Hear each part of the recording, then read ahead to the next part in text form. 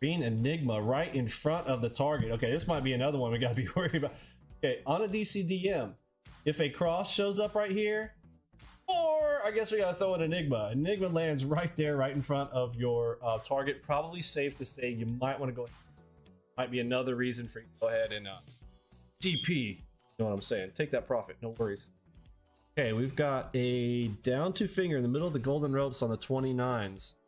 Could reverse here. We also have a divergence here, so got to be careful. We could go up here. We've got a double Enigma. I'll give it a shot.